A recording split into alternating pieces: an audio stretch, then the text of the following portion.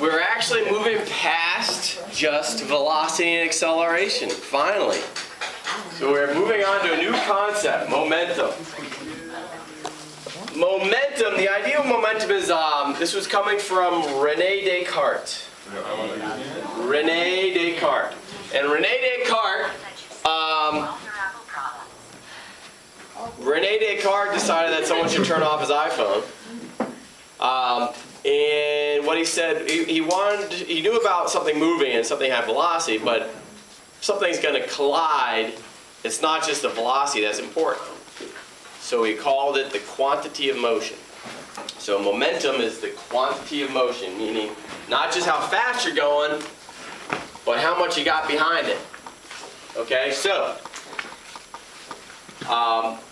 it's going to be similar to what we talked about in inertia in a little bit, the fact that the heavier an object has, the more inertia it could have, but also the more momentum. So just a little, you will hear about inertia down the road, and you will hear that it's a little similar. But today, I'll give you the equation. The equation for momentum is P equals mv. The letter P stands for momentum because m is already going to be taken for mass. So P stands for momentum, and momentum is mass times velocity.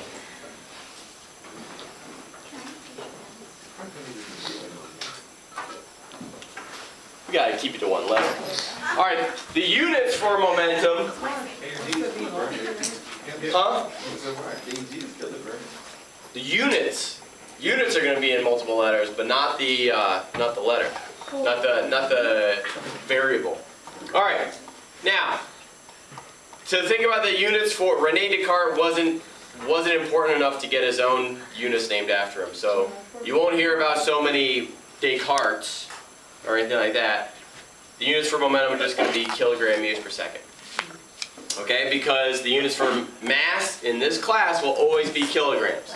I know this is the first time talking about mass in physics, but mass we don't measure in grams because they're too small. We always measure in kilograms.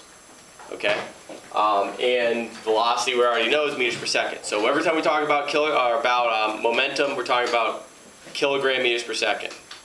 Some people will kind of get lazy and say kgms, but that kind of makes it sound like they're multiplied. Okay? Okay. Can I move on, or do I need to wait? Keep going. Keep going. I think. Okay. So, a couple things about momentum. Think about you versus a Mack truck. You on your bike versus a Mack truck, right? You might be going 5 meters per second. The Mack truck might be going 4 meters per second, but the Mack truck's going to win. So mass is important, right? Mass times velocity. And the bigger the mass, the more momentum. Yeah? Yeah. Yeah. Now, there was a scenario one time where I knew there was a story about a guy on a motorcycle.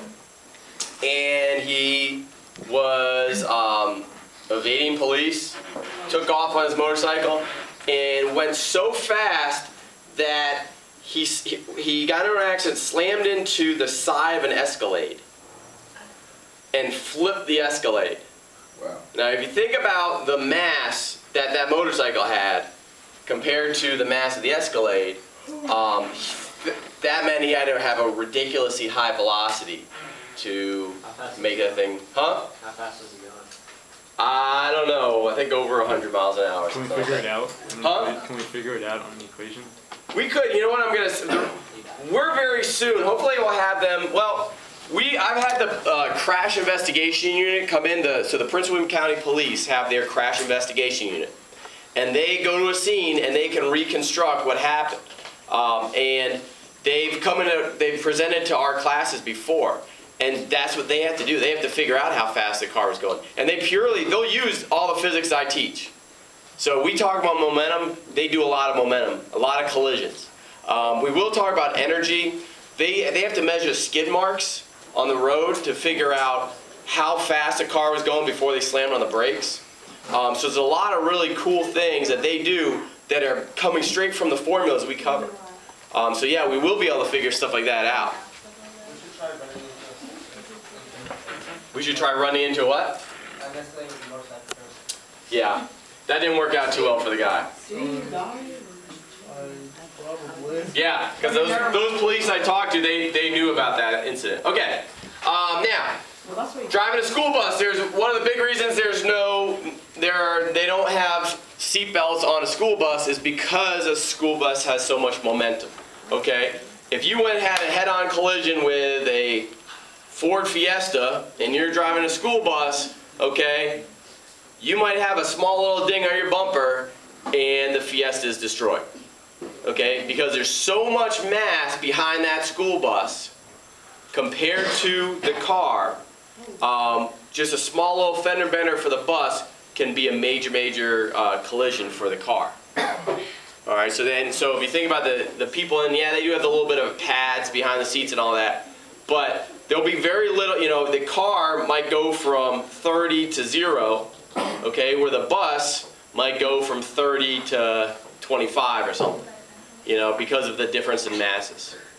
So that's one reason why they don't have seat belts on a school bus. All right, now, moving on. I used to coach freshman football here. You want to see how the freshmen, the first day of tackle? Ready? Here we go. So the freshman's up here. He's ready to tackle for the first time.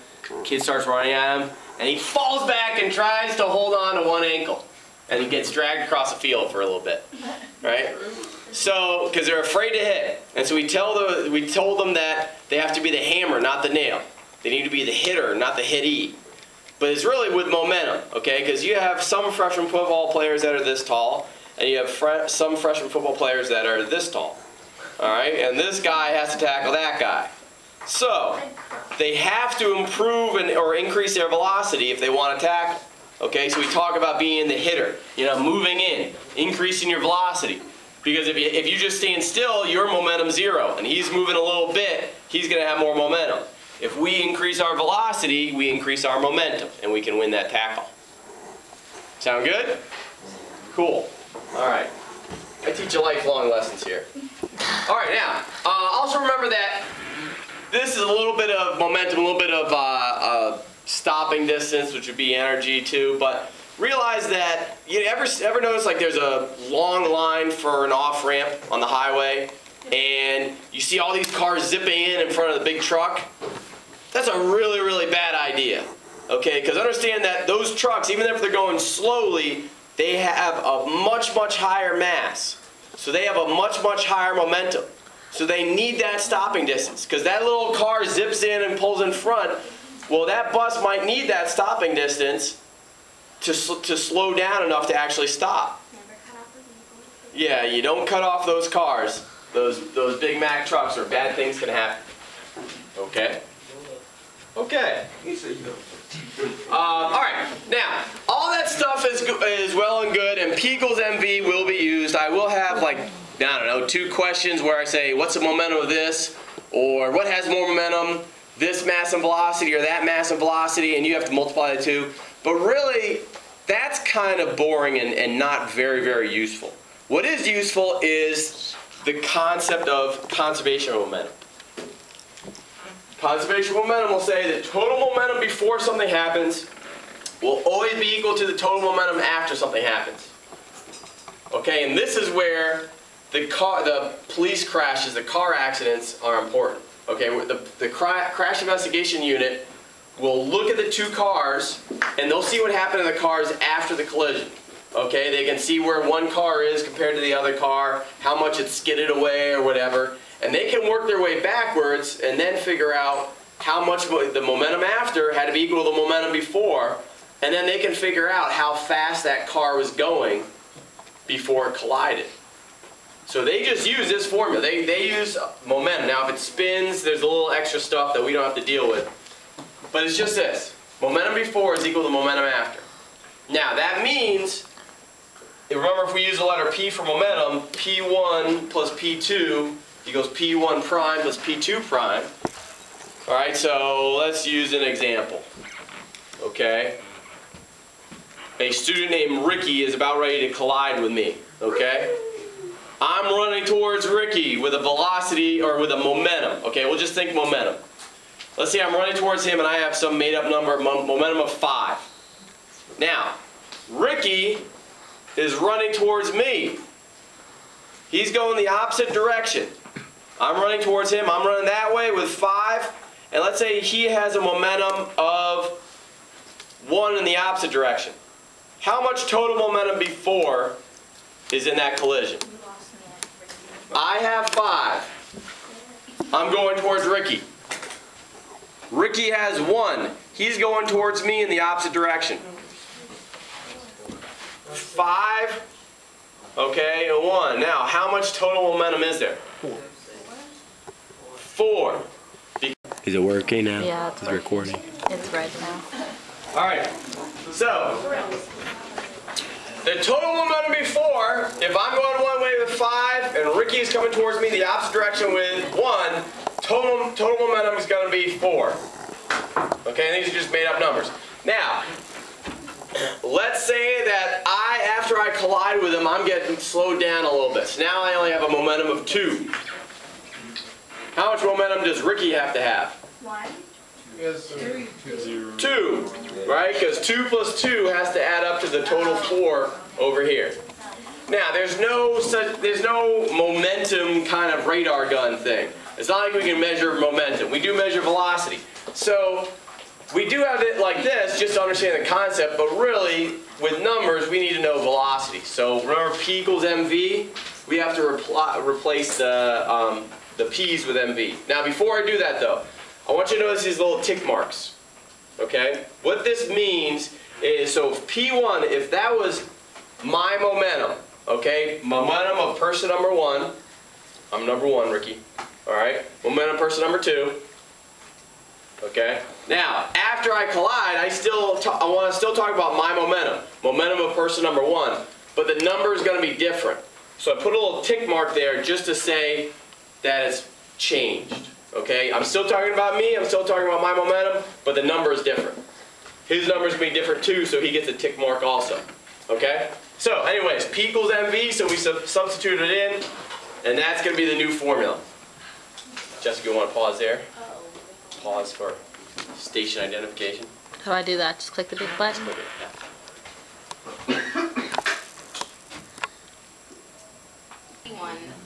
Realistically, we're using the M1V1 one. Oh, okay. Okay? Alright, now, there are 3 types of events you need to know about. Elastic, inelastic, and recoil. Here's the first one. I'm going to let you copy this down.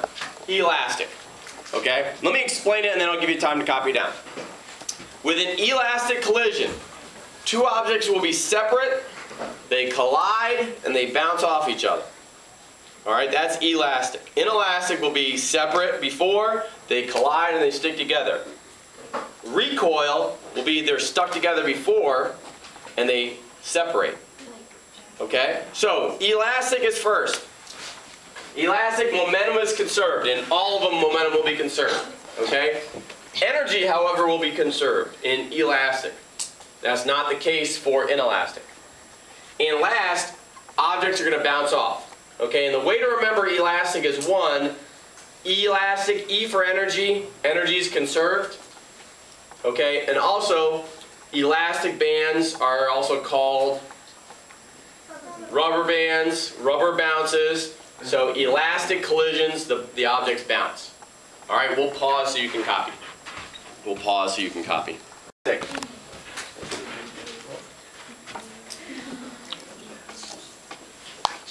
In inelastic, momentum's still conserved. So notice how I'm saying momentum is conserved. It's always conserved. Just like elastic, momentum's conserved in inelastic too. It'll always be the same. Okay. However, in inelastic, energy could be lost, or energy is lost. How many people here have been in a car accident, like a fender bender? Oh. Okay, that'll work too. Has anyone felt the bumper? Yes. What did anyone notice anything about the bumper? It's always gone and destroyed. It's like. It's I got usually rear pushed in, ended. hopped out.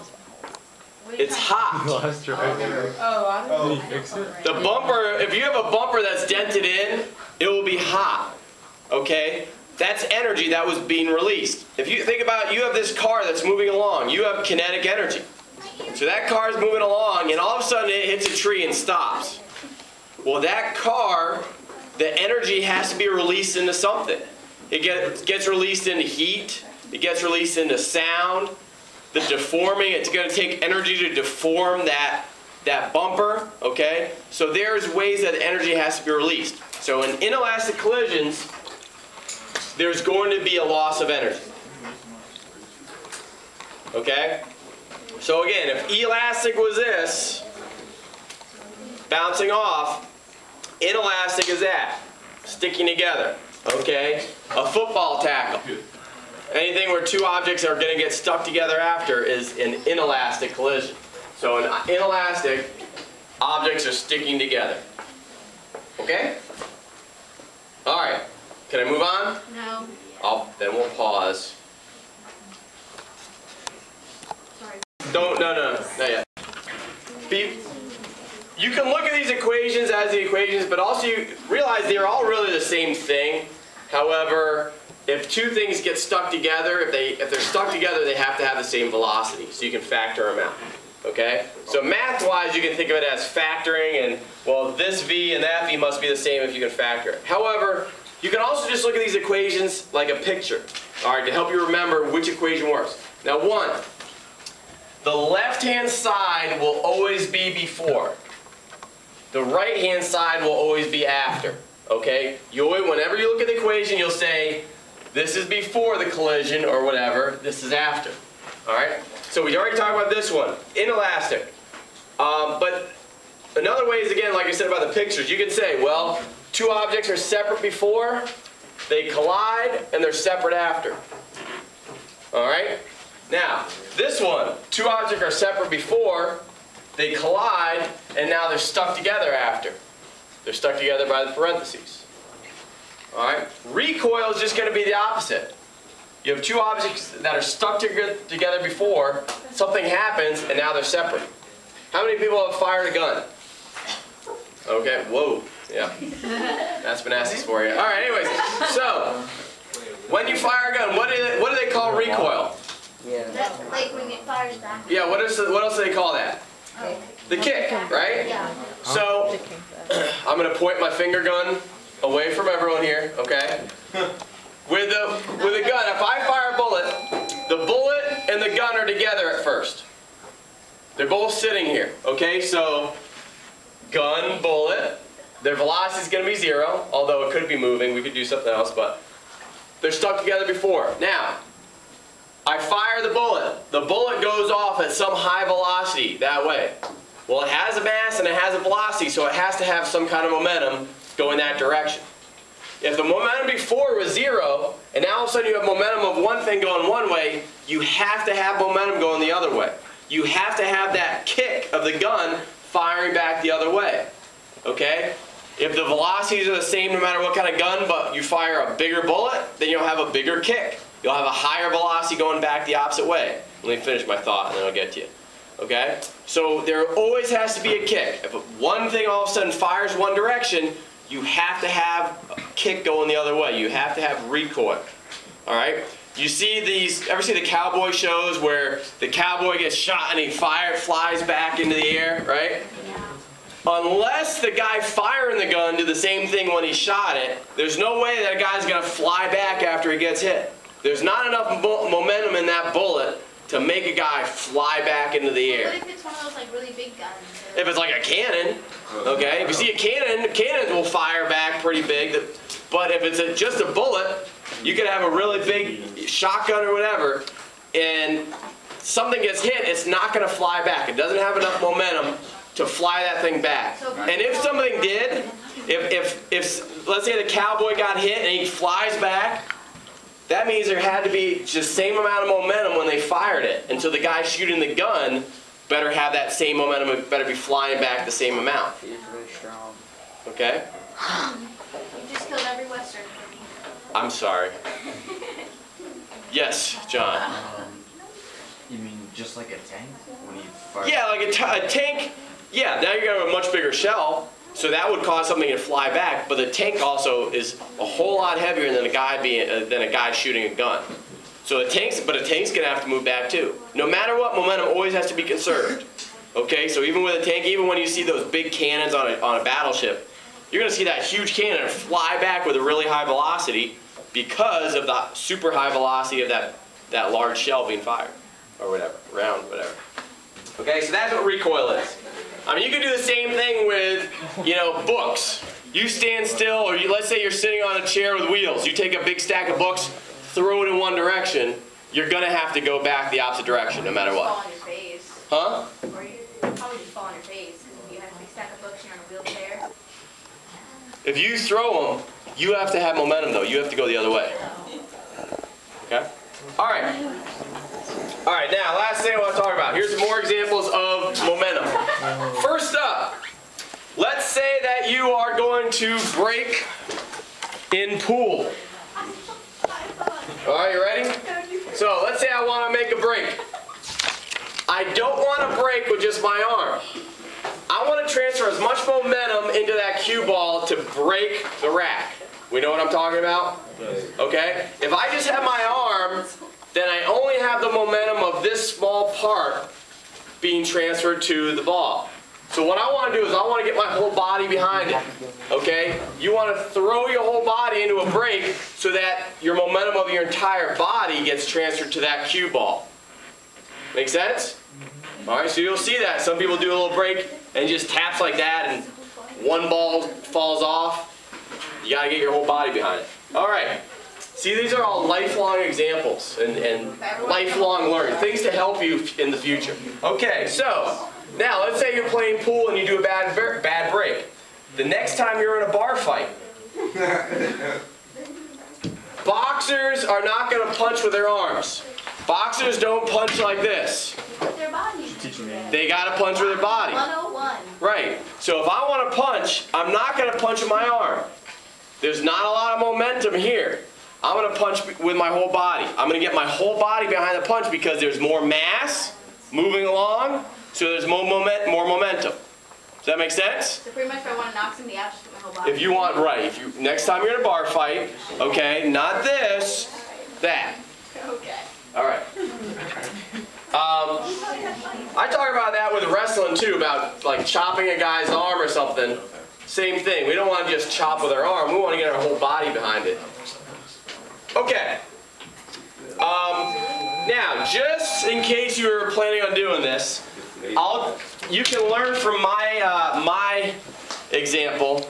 Don't ever play baseball with a semi-deflated basketball. Why would you do that?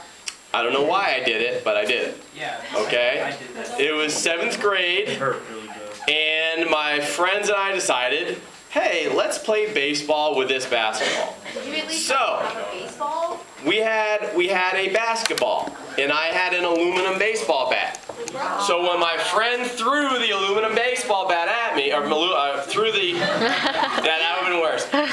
When my friend let's try it again. When my friend threw the basketball and I swung, the basketball basically stopped right there. And the baseball bat came flying back into my face. Okay? I go to the ground. My friend says, hey, let me see it. And as soon as I pick my hand off, there's a knot about this big over my eye already. Okay? The momentum of a basketball, there's way more mass of that basketball. So all of that momentum got transferred to the bat. And the bat that I just swung like this, all of a sudden flew back at me and got me right in the face. Ouch. Okay? That would be a good idea. Yes. Okay? Now, let's do one more example with that. You're actually gonna do it? No. Okay, here we go. Here is a basketball. Let's see how high up it bounces back. It's a little bit deflated, yeah, but okay. So about there, right? Now let's do this. Let me do it over here. This is gonna work better. Oh, that's gonna make a horrible. Here we go. So we have this, God. and we have this. All right. So the golf ball got backed up about here, up to about there. Now, what if we put the two together? They're probably gonna come apart. They will.